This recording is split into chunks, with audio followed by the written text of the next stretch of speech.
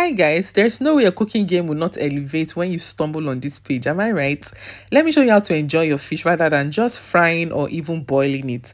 You start by spicing up your clean fish and then add a little butter so that the spice can penetrate into the fish. Now you either air fry or you grill it or you even pan fry the fish, okay? By pan frying, I mean you fry in a pan with very little oil, okay? And once the fish is ready, set it aside and then transfer it into a pan just like this and go in with your coconut milk.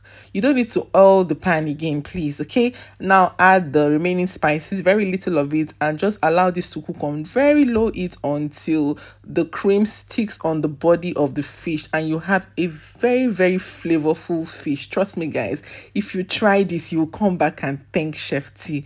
Now tell me, will you try this one? Please let me know in the comment section. Thank you for watching always. Bye.